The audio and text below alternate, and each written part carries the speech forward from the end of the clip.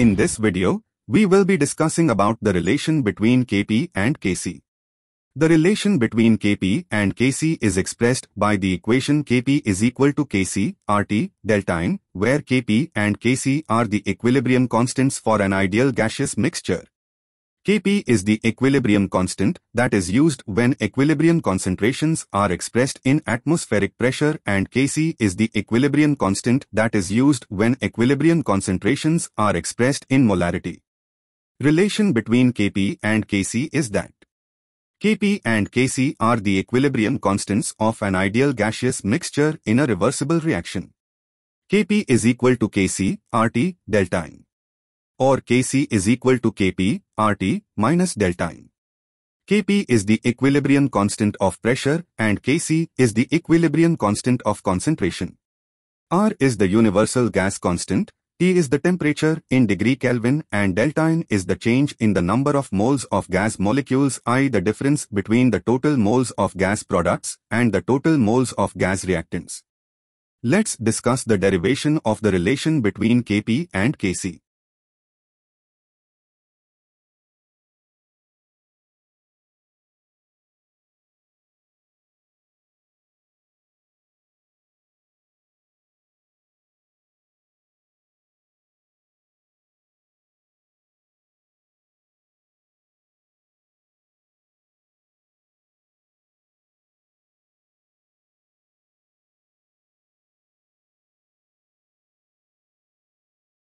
Here are some quick insights on Kp and Kc. Kp is the equilibrium constant given as a ratio between the pressure of products and reactants in a reaction mixture. This equilibrium constant is only applicable to gaseous reaction mixtures. Kp depends on the partial pressure of gaseous components in the reaction mixture. Here, P indicates the partial pressure. Pp, Pq, Pr and Ps are the partial pressures of the gas components P, Q, R and S. The exponents P, Q, R and S are the stoichiometric coefficients of each product and reactant in the chemical equation. Kc is the equilibrium constant expressed as a ratio between concentrations of products and reactants in a reaction mixture. The molar concentrations of the components are utilized for the expression of Kc. Here, A, B, C, and D are the concentrations of reactants A and B and products C and D. The exponents A, B, C and D are the stoichiometric coefficients of each product and reactant in the chemical equation. In the expression of Kc, the concentrations of the products and reactants are raised to the powers equal to their stoichiometric coefficients.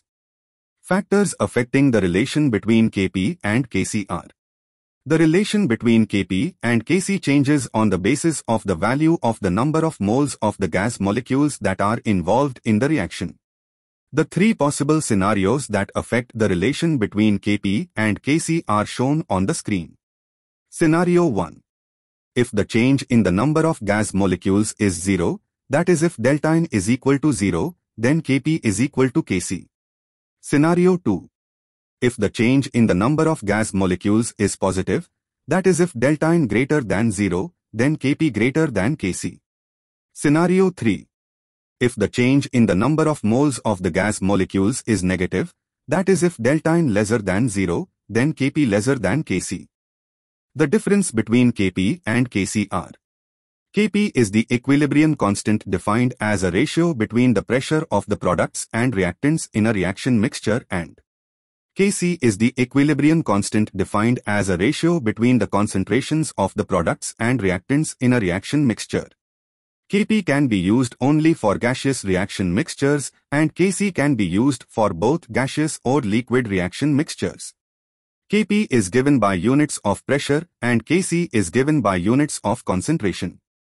With that, we come to an end to today's video, and for more exciting content and relevant information check out our website at www.getmyuni.com.